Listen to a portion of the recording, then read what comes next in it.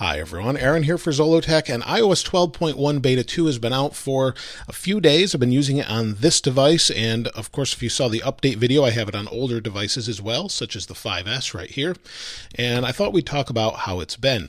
Now, on the XS Max, there still is those issues with LTE and Wi-Fi. That's not fixed in this version of the beta, so this still has those issues, and if you take a look here, I only have 1 bar of signal, and if this was my 8 Plus, for example, I might have 2 or 3 bars of signal, so there's definitely an issue going on. Hopefully Apple can resolve it with a software or firmware update.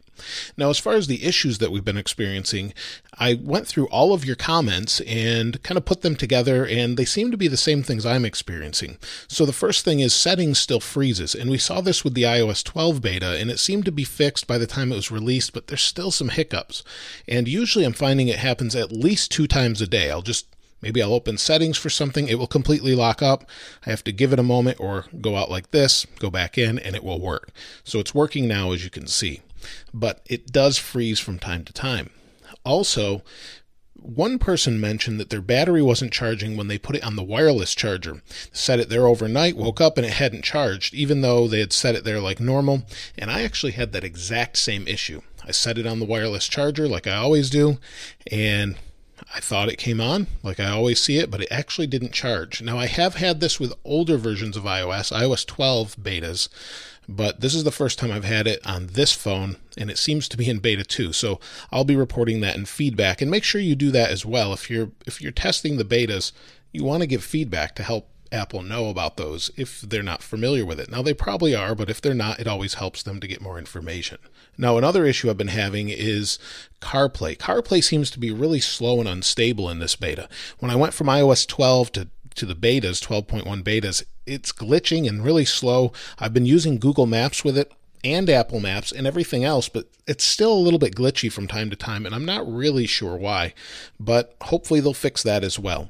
Now, the other thing some people mentioned were graphical glitches, so maybe you'd have some lines in the screen when you took a photo or some other issues. I haven't experienced any graphical glitches whatsoever, but many of you have, and I thought I'd just mention it.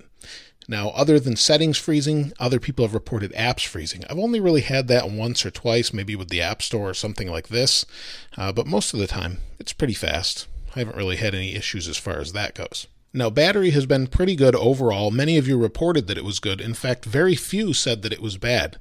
But if we go in to see what my battery has been like, I tend to get about 5 hours of screen on time. Now, a lot of you message me and say, how can I see usage time? And you just can't anymore. Usage time was never truly accurate. In fact, screen on time is more like how Android measures it. And you can see here, this is over the last 24 hours, 4 hours and 26 minutes of screen on, 1 hour and 57 minutes of screen off time. It's jumping on its own for some reason, so that's another issue. And you'll see I've been using the personal hotspot quite a bit today, and it's doing okay. Now, it was plugged in. You can see it was charged there. But if we go back over the past 10 days, it's fairly consistent. Depending on the day, about this last 4 days, that's the beta, has been fairly consistent, about 4.5. This day was a little bit less, but 4.5 to 5 in the XS Max. Now, for those of you that are familiar with my videos, you'll know I don't normally use a case, but now we're dealing with a $1,250 phone. This is the 256 gig variant, and so I need to be a little bit more careful, have a little bit more grip. I do like to use it without this, but there's something, it's just not as seamless as the other phones either. The build is not as good, in my opinion, as far as these edges go. Something I noticed. I'm curious if you noticed that as well. Compared to the 10, it just doesn't seem as smooth around the edges. But that might just be the larger screen or in the phone, I'm not sure. Let's take a look at what you had to say in the YouTube community poll. If we go in here, you'll see over 5,000 of you voted, so I appreciate that. And 60% of you said this was great. Only 5% said terrible. That's pretty good. I've seen it as low as 4%, but 5% over 5,000 views is really good. Only 18% had bugs and 17% are using Android. Now, I've read every single one of these comments, and most of them are pretty positive. And other than some things like this, pretty good, just mad that my friends can't see my new emojis. That'll be soon enough, of course, when this comes out. But if we go all the way to the bottom, wait for it to load here.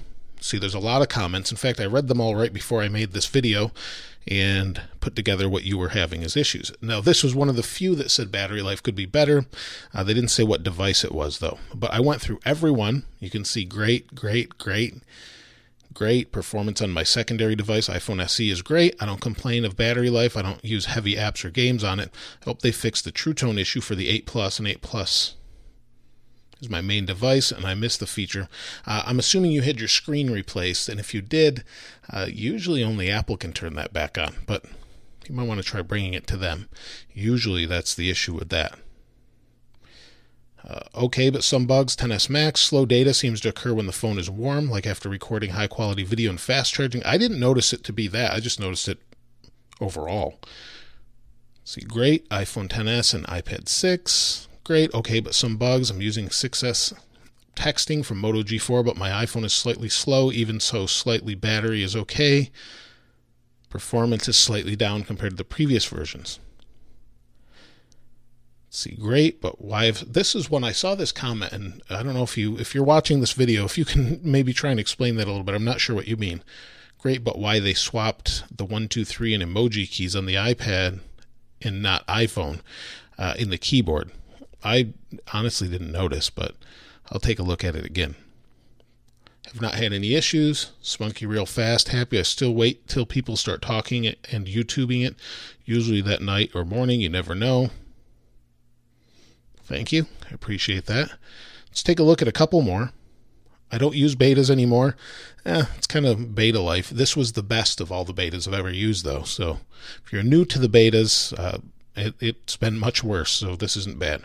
Good on my iPhone X. However, the carrier stays up when the time is supposed to go, and it occasionally resprings. I haven't had any resprings, thankfully. When turning on cellular data via Control Center, sometimes it hangs a little bit. I think that's just settings overall. It's kind of a bug. Hopefully they can fix that. And then iPhone 8 Plus, noticed a couple things. Some apps are freezing. So again, that's what I'm seeing over and over and over. Apps freezing, but overall pretty good. Okay, but some bugs. I'm not using any type of beta, but I'm on iOS 12. The battery's good, but when the same bug is still there, that's when I put my iPhone 6 for charging, and it doesn't start charging until that charging bug that people are having it's definitely fixed with this beta, or at least except for the wireless charging, it seems, but it's definitely fixed with this beta, but some people are still having it with non-iOS or non-iPhone XS and XS Max devices. And then again, this was the battery life with it not wireless charging, so that was an issue as well. But thanks again for all your feedback. I always appreciate it, and hopefully Apple will fix these issues. Make sure you put that in feedback again. If you're ever having any issues, the more feedback they get, the more data they have so that they can fix the more critical issues. Let me know what you think, though, in the comments below. Oh, and before we go, I wanted to show you that I have a 6S Plus here. This is actually my phone, and this one has been in use, and so I haven't had it here, but it's been in use for 2 years straight. And so I'll do a follow-up on this, and then we have this to test the betas on as well now. So a lot of you have been asking for a 6S, so I have one here so we can check it out. So again, let me know what you think in the comments below. If there's anything else you'd like to see, let me know there also. If you haven't subscribed already, please subscribe and like. As always, thanks for watching. Oh, and the wallpaper's in the description as always. This is Aaron. I'll see you next time.